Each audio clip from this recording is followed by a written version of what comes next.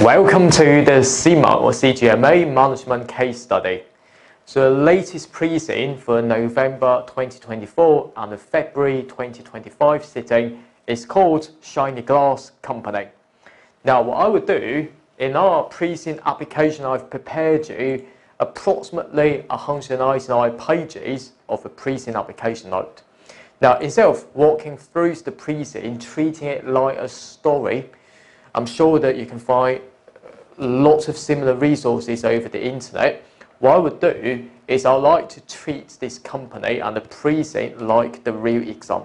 So this is why what I would do is that firstly, I would like to go through in depth for each of the core activity required by the CIMA examiner, and that's very, very important there, because a lot of students may ask a question that, do I need to go back to cover all the E2, P2 and F2 study materials?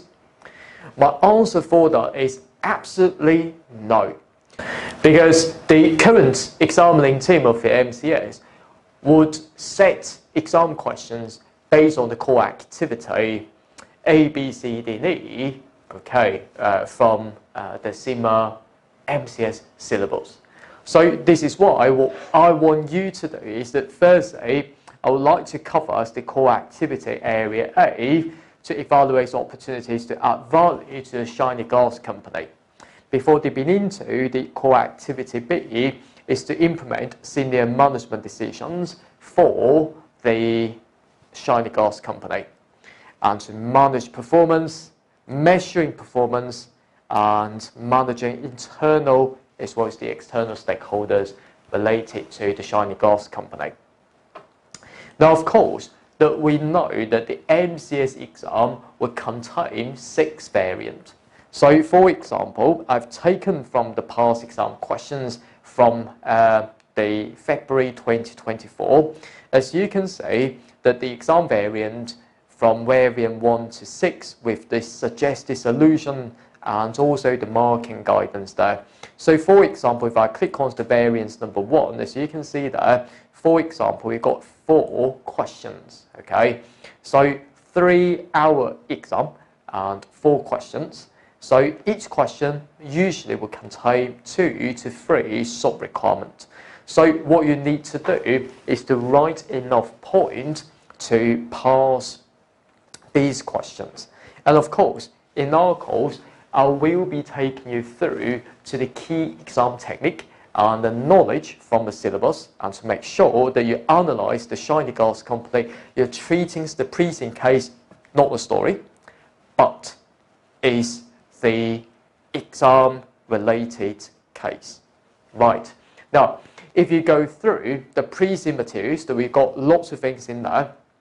Now, it's just to be a manufacturer about the double glazing product.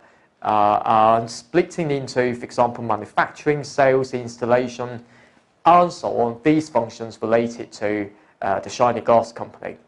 I've also calculated the financial ratios, okay, for the Shinyglas company for you already. Let's firstly have a go at the introduction paragraph. Is that it manufactures the double glazed windows and doors. The business model for the Shinyglas company is to offer tailored solution to their client. So this means that in terms of its pricing, I would say that different clients, their requirements will be different, and therefore the prices that we wish to charge them will be absolutely different there. But currently within the Shinyglas company, we only got an online sales diary system, and that would be too basic, to be perfectly honest. So from my perspective, there are lots of possible areas that may come up. We'll see in a second. And the currency in this country is $T, and the company is preparing the financial statements under the IFRS. And of course, later on, when we dip into the IFRS section, I will take you through to each of the IFRS, for example, the IFRS 15 and 16, and so on, and to apply to the Shinyglas company in depth. Right, so you are the financial manager, which means you may be required to do quite a lot of things as usual, and reporting to these guys, absolutely fine though. Not very important from my experience because I've been teaching the MCS for many years, okay, since 2016 up to now. I've trained many MCS students to be the prize winners in the past. So this is why, according to my experience, each and every time you see the past preseen, always be like that. No big deal.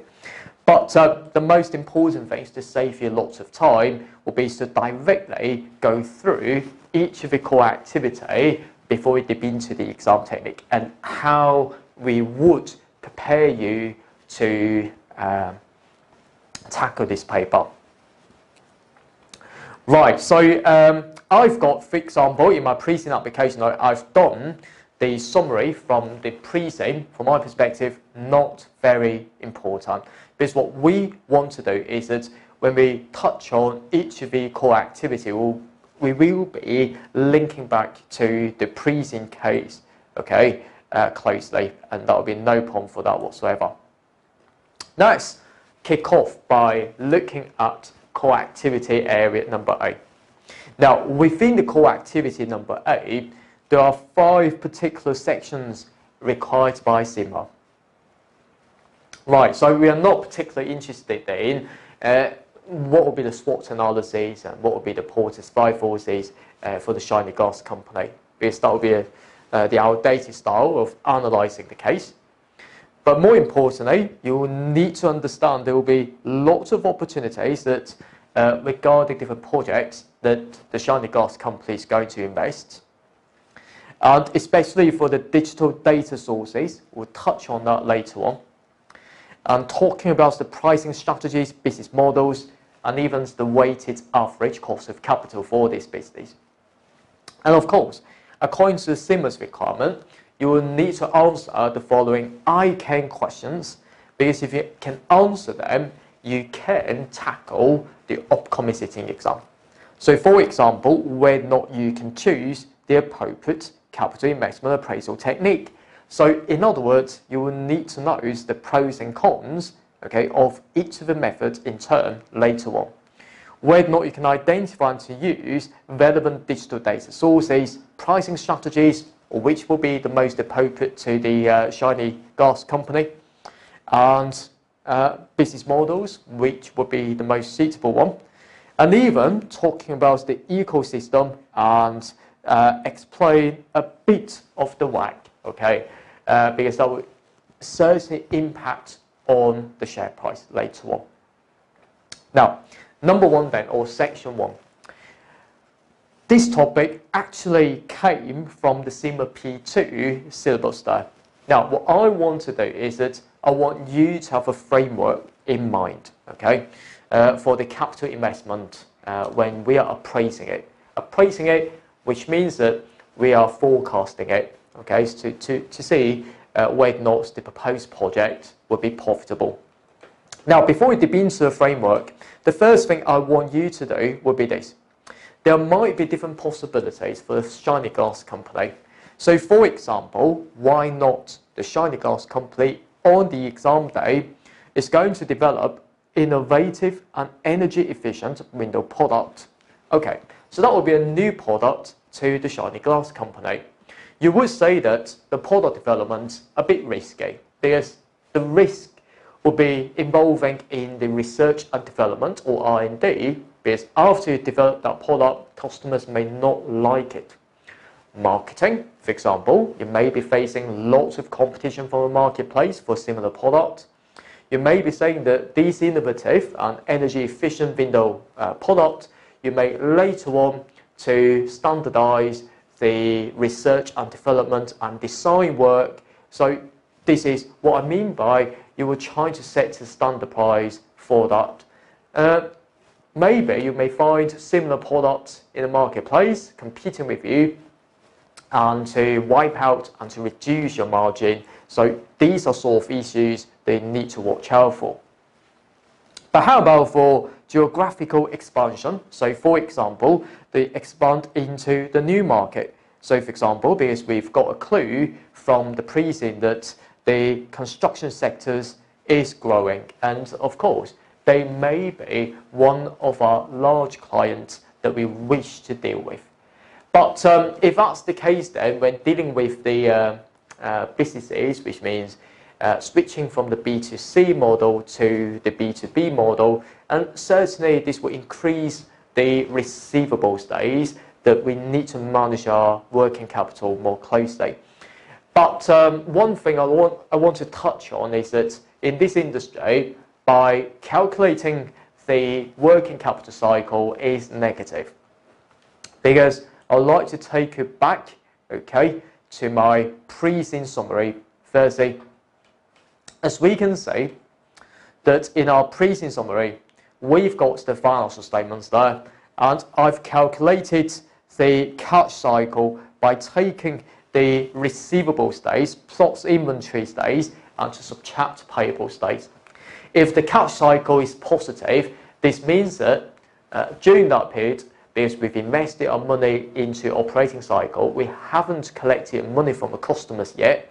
So during that positive days, we'll need to think about whether or not we've got enough money to finance that gap. Okay. However, in this industry, it seems to me it's negative. So which means that we have received money in advance, and this will be particularly good there. So why not to think about to expand your business later on by offering more credits to customers, and that will be absolutely fine. That it will not hurt your liquidity position that too much. Okay. Now comparing with a competitor, we can see that their cash cycle would be negative as well. So it seems to me that will be a characteristic in this particular industry. We always get cash in advance, and that will be good there. So this leaves us to quite lots of opportunities later on when we are thinking about this, because you can always bring that into your answer by saying that, okay, whether or not the proposed project will hurt your liquidity. Probably the answer is no. The reason is we can look at the cash cycles to be negative there. Now, another one would be to improve the efficiency, okay, for example, using the technological upgrades, okay, to optimize the process, or even to improve your supply chain, and even to transform into digital projects and thinking about the sustainability issues. Now, by whatever exam scenario, or we can call them as the unseen backgrounds that come into being on the exam day, that does not really matter, because the examining team will require you to understand firstly the framework of the investment appraisal into your mindset, and to give you later on the unseen material with the requirements and asking you, now let's deal with that. Let's have the framework in our mindset, because that's taken from CIMA P2. Now, when you are appraising a particular investment means that you wish to spend your money out. You would need to understand the objective of that. So which means that because in the Shinyglas company, that we are producing or providing the premium product. So we care very much about our reputation. So whether or not that particular proposed investment will meet with our current mission, okay, or current adjective, I would say. Okay, so current values, for example. Now, you will need to review the decision-making processes. So, for example, you will need to understand the risk and the stakeholders' interests, and particularly that whether or not you would maximize the shareholders' wealth. And then, most importantly, you will need to have the following techniques to forecast what will be the proposed return, okay, from this project.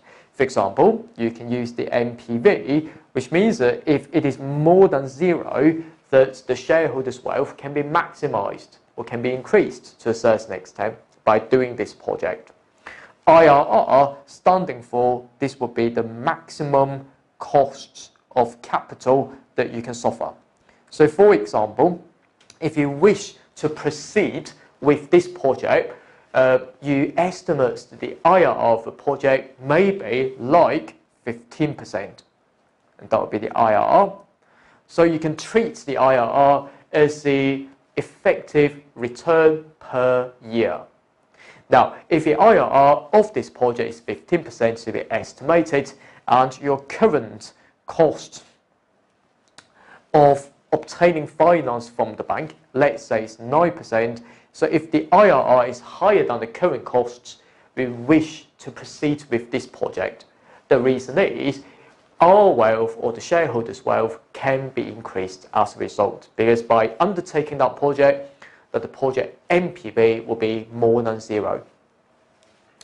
We'll also need to consider the payback period, which means that the number of years that we can repay our initial investment back. And of course, when computing, analyzing the payback periods, we always need to compare with our target. So for example, if our target payback period for any given project would be 10 years, but for this project is only for 2 years, of course, I would like to accept that project. And similar to the ROCE, or the return on capital employed, or sometimes you can see the term called ARR, accounting rate of return. So we need to compare with the target. I would say that if the target ROCE will be 30%, but this project only be, let's say, 10%. So if that's the case, then I will not accept that project. But the difference between the NPV and IRR and even the ROCE would be this. Now, these four will be based on cash flows, and this is based on accounting profit.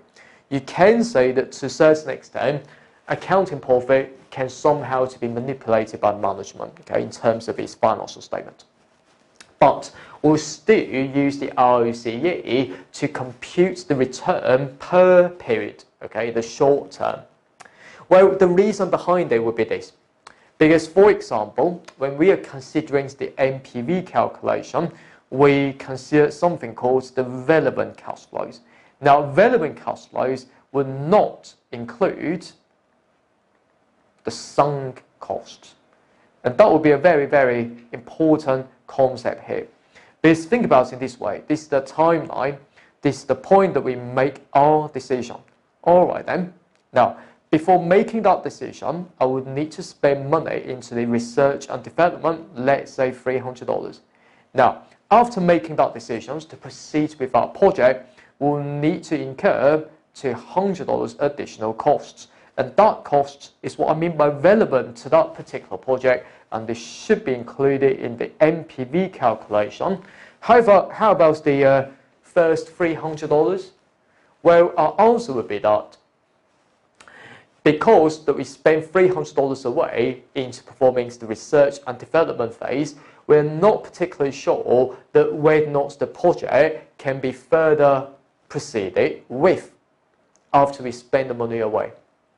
So that $300 will be irrelevant to the decision point, because I have already spent that $300 before that decision point. I would say that $300 will be like the sunk cost. Now, this should not be included in the NPV analysis, but we can't say that, well, we only consider $200 related to that project, but considering our overall profitability, yes, that $300 of the expenditure would be included in the ROCE calculation though. So this is why we've got that there. And of course, the MIRR, modified internal rate of return, at this level, I want you to remember that's very similar to the IRR. So we need to compare the MIRR with our current costs of financing our project. If it is more than our current costs, proceeding with our project, and we will get the positive NPV as a result. However, the improvement of the MIRR over IRR will be that we change the assumption that the cash flows from the project will be reinvested at the company's cost of capital rather than at the IRR, so the MIRR will be more realistic than the IRR method though.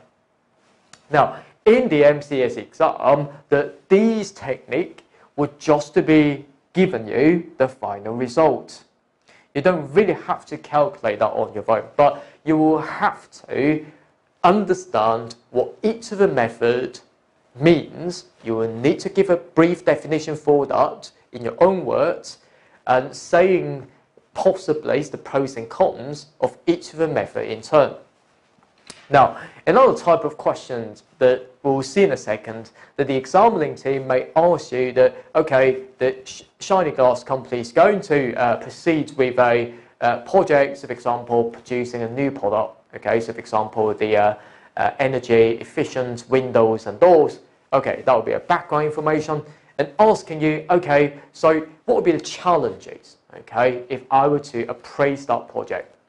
Now, it's nothing to do with your preseen application at all, but it's all about knowledge.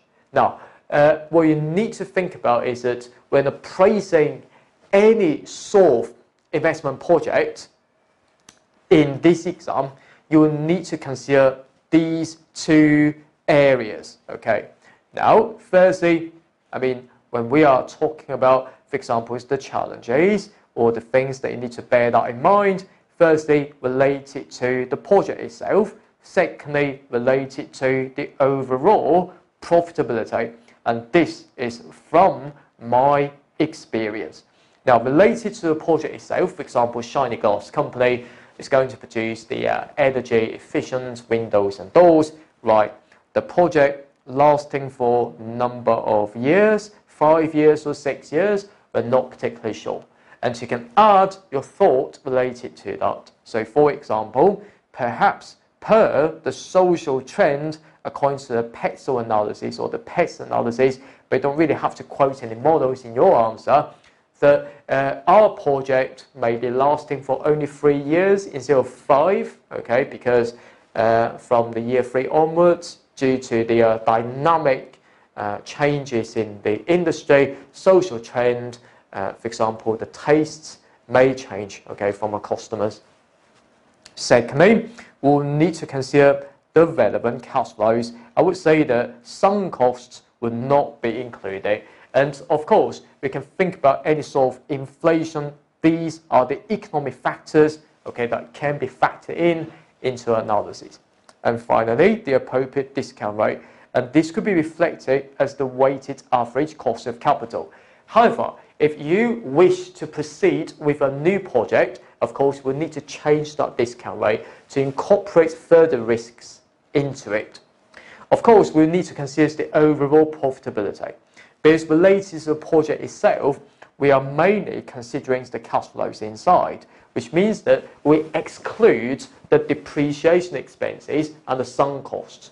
But considering the overall profitability, so for example, you may need significant decoration costs to build your factory to produce these energy efficient windows and doors. So this means that the depreciation expenses will need to consider that, okay, into it. At the same time, we will need to consider all these sunk costs, especially that from our preseen that we've got lots of training costs, okay, for our staff. And of course, these are sunk related to the company as a whole, but not related to a single project. So make sure that you always balance these two when considering the challenges inside. Now, of course, number 5 there, we will need to consider the capital rationing scenarios. Because from our preseen, although I told you that the cash cycle to be negative, and that's good for our liquidity, the downside is that when you look at the financial statements of our Shinyglas company's annual report, if you look at in the SFP, Statement of Financial Position, you can see the bank balance has actually decreased from 15.4 down to 14.3. So this means that we may have limited fund. Because if you compare the bank asset with the PP&E, property, plant, equipment, of course, you can see that the bank balance will be quite small there. You haven't got enough cash, to be perfectly honest. So when you are not having enough fund, but you wish to choose the project which will maximize the shareholders' wealth, and This situation we call as the capital rationing problem. So what we need to think about is that we'll need to think about whether or not that project can be divisible or not divisible. It's highly likely that project can be divisible because, for example, if Shinyglas company is going to implement a particular project, so for example, providing the energy saving windows and doors, that could be in different types. So for example, we can go through the type 1 of these windows but stop the type 2 windows project. It's absolutely fine there from my perspective, because this industry is not like building a bridge. So I would say the project most likely to be divisible. So in answering the capital rationing project or questions in the actual exam, you need to tell the examining team that firstly, whether or not the project is divisible, and secondly, possibly you will need to use the PI method, which means the profitability index.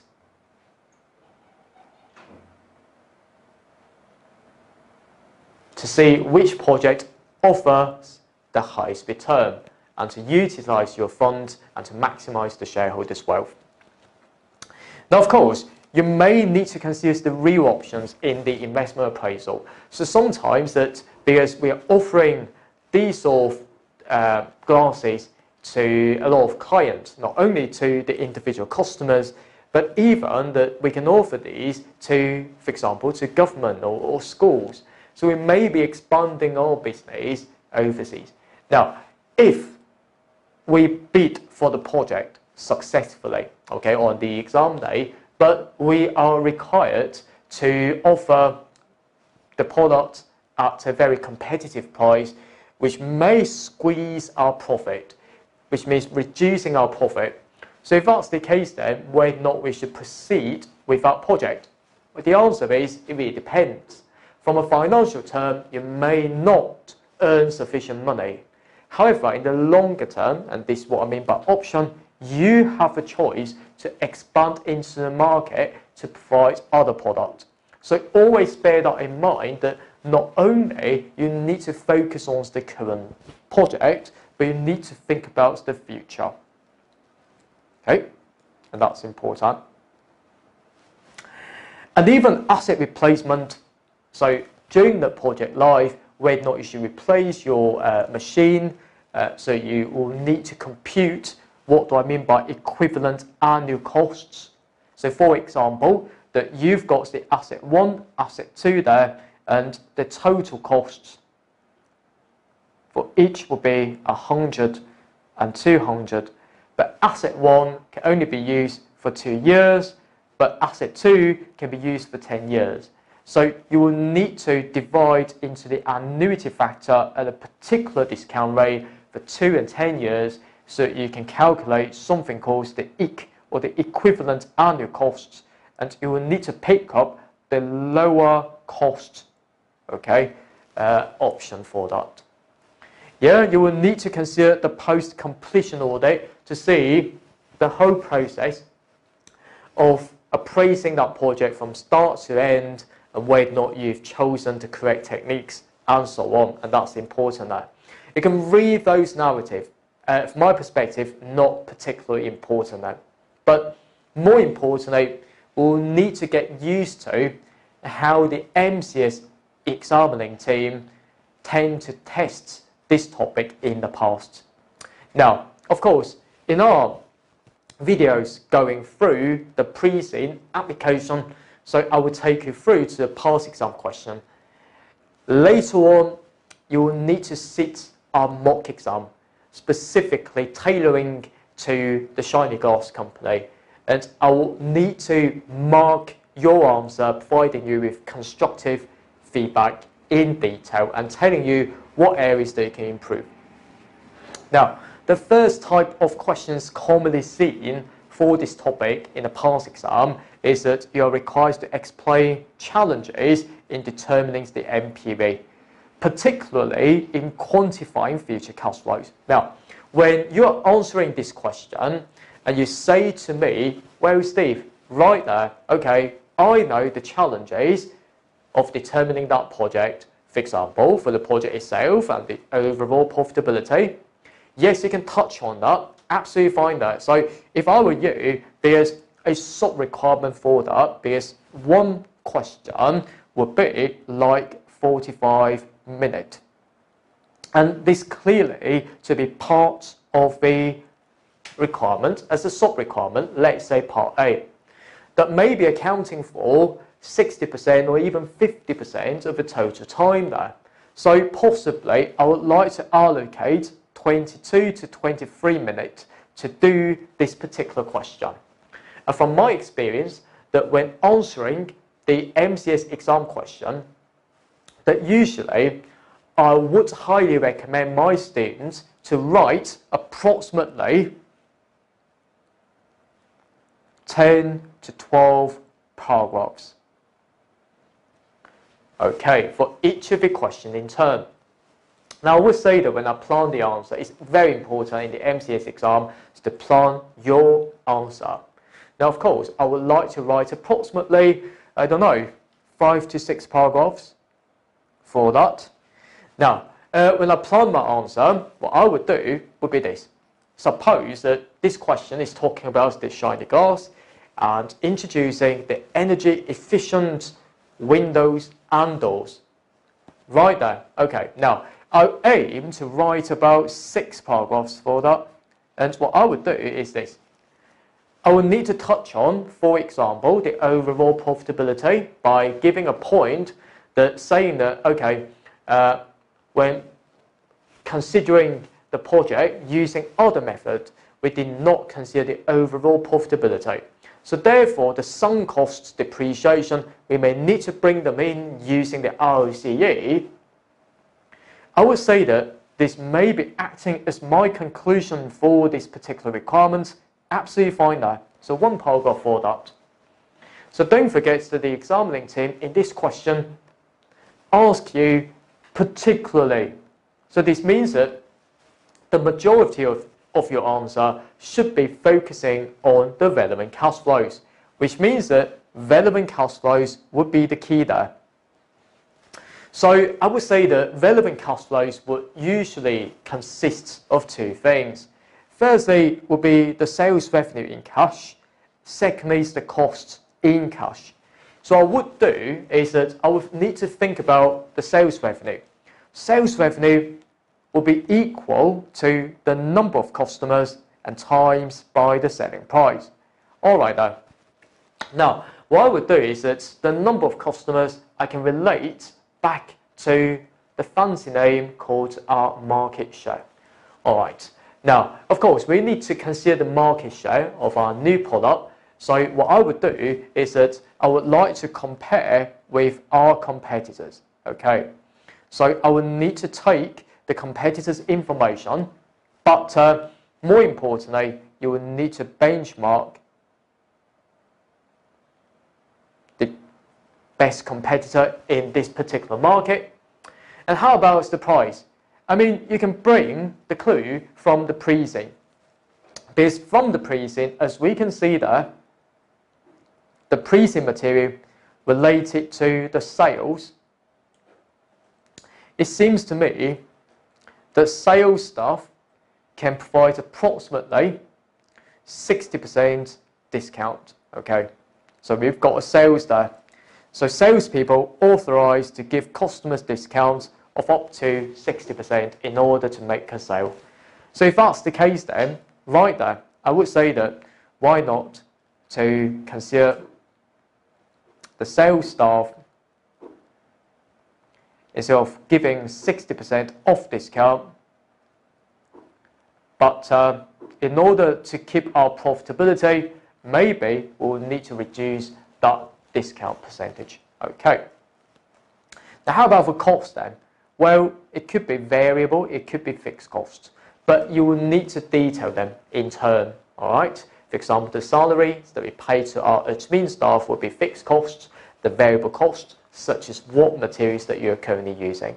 And of course, when you are forecasting these, you will need to consider, for example, variable costs. You always bring with the supplier information in. So for example, the relationship with your supplier, whether or not you can claim the bulk discount when buying the raw materials in advance. By looking at the fixed costs, you may be expecting the fixed costs subject to inflation increasing that over the years, but don't tell the examining team we try our best to cut the labour costs, because that could upset, for example, the labour union, which may be our important stakeholder. We need to consider that in our case. So I would say that if I plan my answer in this way, for each of your point, please be concise and be accurate.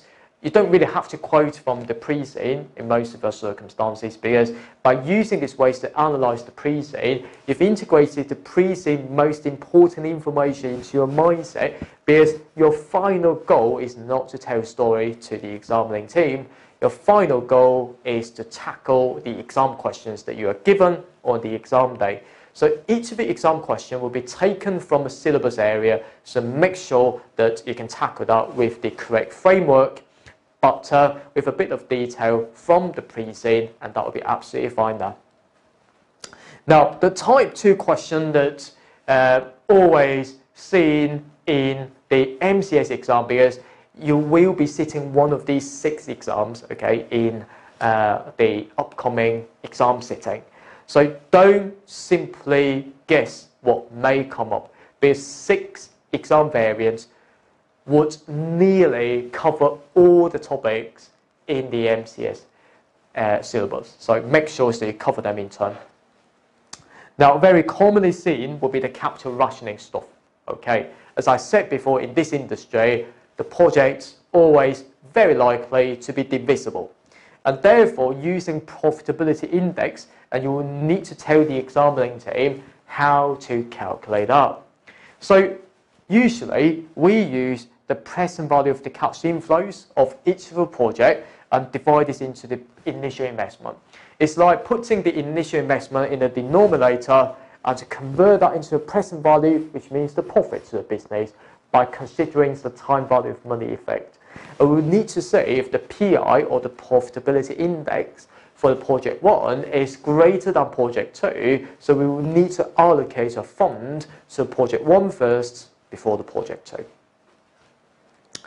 Another type of question in the MCS exam related to the investment appraisal is that discuss whether the completion of plans for the introduction of additional capacity as a real option in the investment appraisal. Alright, now have you considered the real option? For example, the future part. For example, an option to invest additional fund and to expand our project, which means expanding our project so I can make more product, for example, those glasses, windows and doors. I can sell to more customers in this market. So, of course, you need to tell the examining team that if the examining team wants you to understand real option, you will need to tell them what be the concept of the real option. It's the future choice to buy or sell something, and that's it. And then you will need to tell the examining team the potential revenue streams, but you will need to detail that. So for example, when we are thinking about the second possibility to expand our business into another region, have you considered the real option in it? Alright, now how would you expand your answer? Now, if I were you, I would like to say it like this. Right, firstly, I will need to consider the possible revenue streams.